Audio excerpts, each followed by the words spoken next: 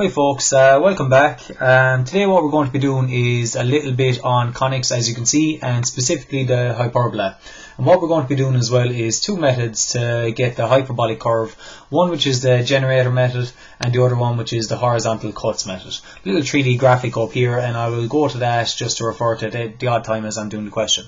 So the question entails we are given an elevation up here of a cone with a vertical cut passing through it, so it's not an inclined cut, it's vertically up, it's perpendicular to the horizontal plane.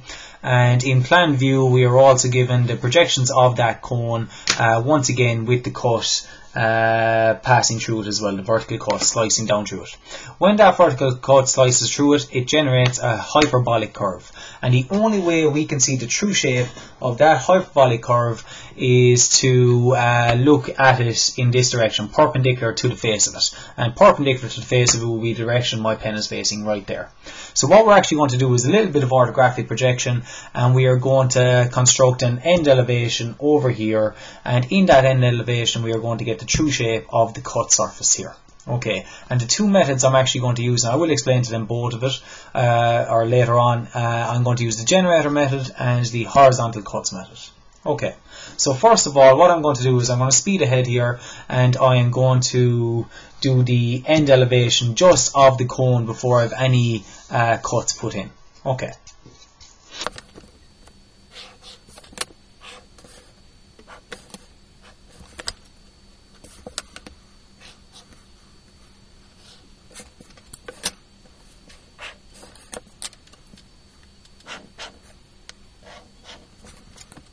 Okay, as we can see, I have now got the end elevation put in here, and if we just revert to our graphic over here, we can see obviously that we have a horizontal plane which is in the little green plane.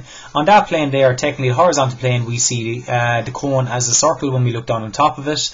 In the vertical plane we see the elevation, and this one here would be known as the end vertical plane. So I'll actually just put that in, and the end vertical plane would be EVP. Okay, and we can obviously see the projections on each one of them. So we can see obviously the triangle here that is generated by the cone when we look at it in this direction. This direction gives it on the vertical plane, and when we look down on top of it, it gives the projections of a circle. Okay, and what we have to do is we are trying to essentially, and I'm just going to sketch this in here nice and quickly now, so bear with me a second, I'll speed up the video.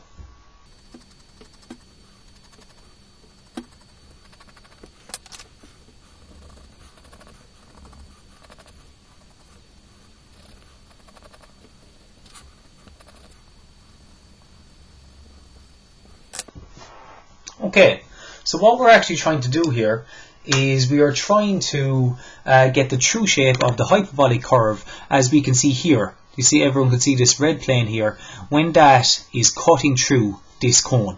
Now obviously that's going to cut through, and it's going to generate some form of a curve in here which is going to be a hyperbola. What we have to do is we have to get the true shape of that hyperbola, and we can see when we look in this direction, because we're perpendicular to this face here, this plane, because we are perpendicular to that, then the actual true shape will be generated on the end vertical plane. So that's why we actually are getting an end view or an end elevation over here. Now I'm going to start off by doing the first method here, which is the generator method, and I'm going to focus on, we can see obviously the cut is in this section here. So straight away I actually have 3 points here that I can actually locate straight away. Well, the top of the hyperbolic curve would be actually the apex, which would be located up here. So straight away the apex is actually going to be located right in the middle. So I can actually transfer that straight across there straight away. And that there is 1 point found already. That actually there is the top of it, which would be known as my vertex. So I'll signify that with a V. Also we have 2 points that are on the base, which are on the ground, which we can see here in plan. This is one, and here is another. And once again you can transfer both them up, and they will be on the ground.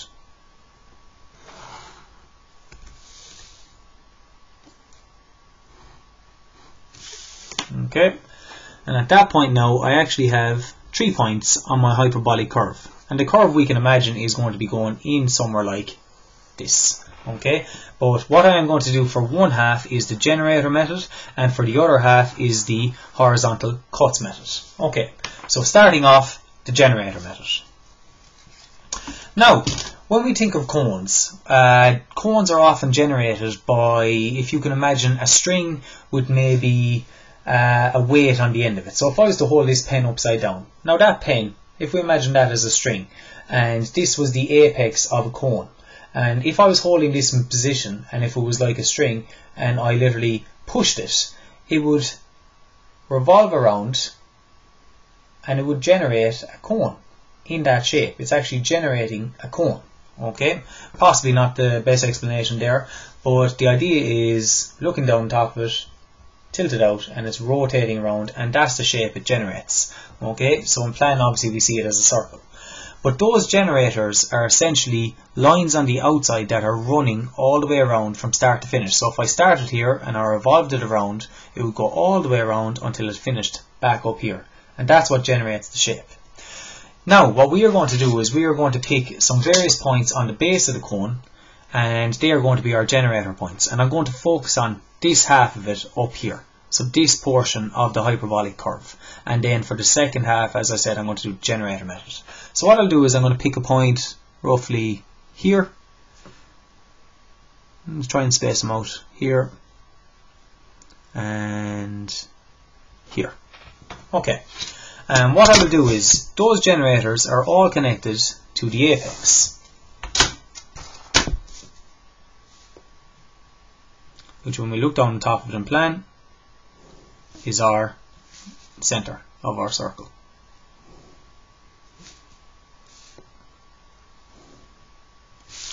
Now, very important, all those are different generators, and every one of these points here is actually on the ground, because we can see they're on the circumference of the circle, and the circumference of the circle is actually the base of the cone. So where they are hitting the ground, I can transfer them up to my elevation,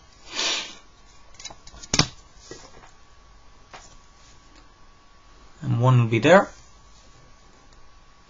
the next one will be here, and the final one is here. And like we'd had in plan, they all go to the apex, and the apex in elevation is up here. So the exact same thing, transfer them up,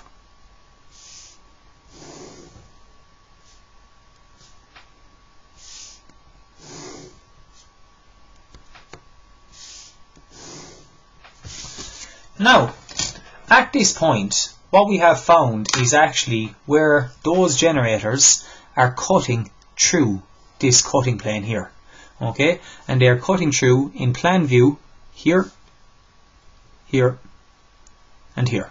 Okay, and it's a case then of if they are cutting there in plan, well, how can we locate them over here?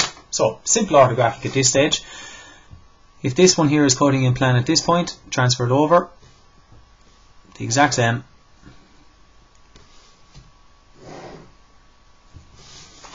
And if I wanted to find this one up here in my end elevation, well, it has to correspond with this generator. So follow the generator, it's here, follow it up, and it's cutting through the plane right there in that position. So in that position there, this is where I would travel or transfer it across. And once again, follow it was this generator here, transfer it up. There we go. We have located a point on our hyperbolic curve. I'll do the exact same with this one. Okay? So, follow the generator, it's hitting here. Transfer it across. Somewhere inside here is going to be the point, in there somewhere. And it was here in my plan view, or it hits here. Transfer it up. There's my next point. And finally, the last one I will work out is this one here, which came from this generator.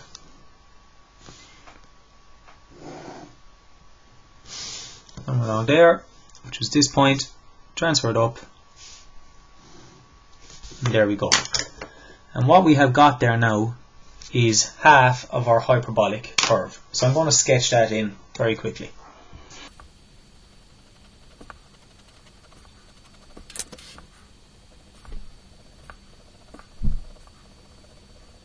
Okay, there is half of our hyperbolic curve based on the generator method. Now, another method that we could actually use is also the horizontal cuts method. Okay, and now just for a second I'm going to try and make you visualize this. But if we were to cut a cone perfectly parallel with the XY line and we were to cut it, what that would actually generate when we look down the top of it in plan is essentially another circle. Because if I was to, for sakes of it here, if I was to cut horizontal cut straight across like that, well, it's cutting here and here. And if I was to transfer that down to my plan, what we would see on top of here is essentially another circle. And what we can actually do is we can apply that method to locate points along this here. So what I'm actually going to do is, for the second half of it here, is I'm going to apply that principle, the horizontal cuts here, to find points on this half of the hyperbolic curve.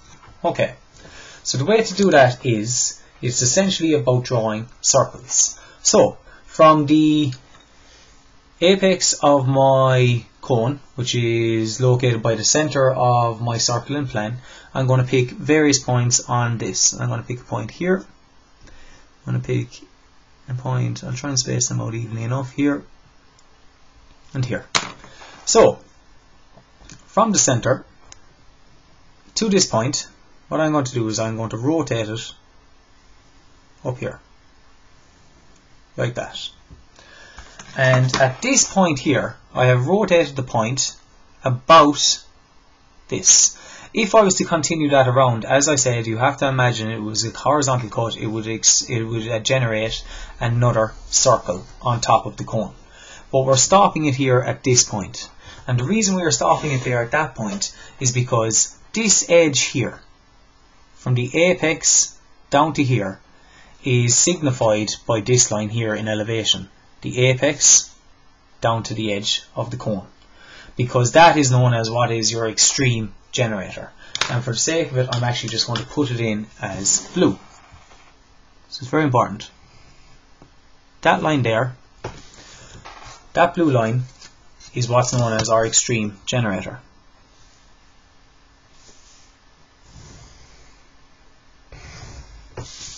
Okay.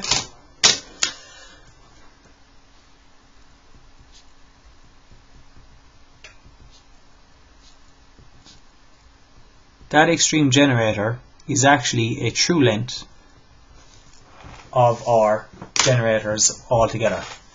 That length there, from the apex down to here, is actually a true length of all of these actual generators.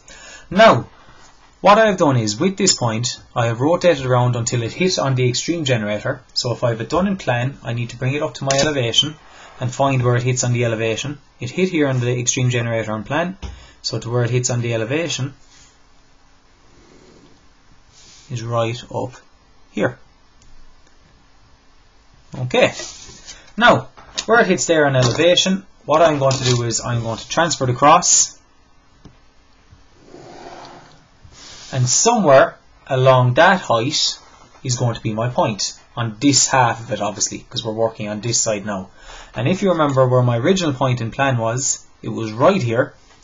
I'm going to transfer that and transfer it up to my elevation, end elevation, apologies. And I have now located another point on my hyperbolic curve. Okay, so we're going to repeat the steps again. From the center, here's my next point right here in this position. Rotate it around until it hits the extreme generator. Where it hits the extreme generator, transfer it up to the elevation.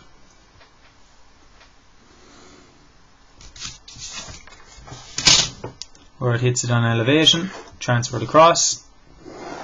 Somewhere along here is going to be my point. And my point that I picked in plan, and I chose it because I know that is a part of the curve, only we see it as a line view in plan, or an edge view. And I'm going to transfer that up. No, here. and I have located my second point. And finally, I will get the last one, which is this one, for the exact same method.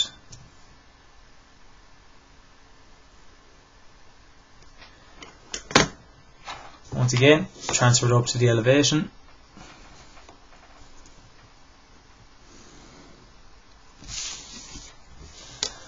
Where it hits here in the elevation, transfer it across, and in plan view, it's here, and once again, transfer it back up.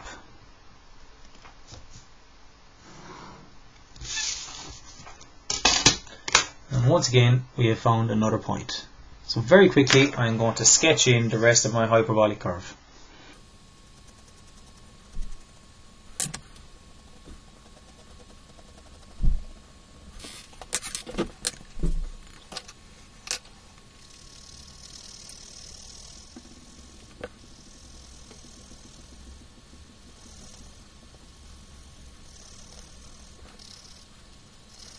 Okay, so as we can see now, we have clearly identified our hyperbola, and we did it through two methods, the first method being the generator method and the second method being the horizontal cuts method. Now if I just take you over to our little 3D graphic here, we can essentially see, and I'll try and put it in as best I can, and I'll sketch it there very quickly.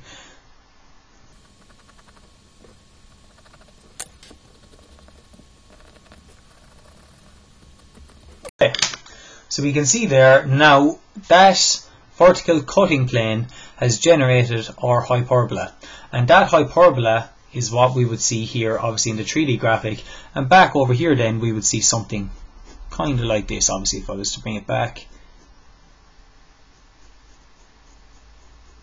and there we go.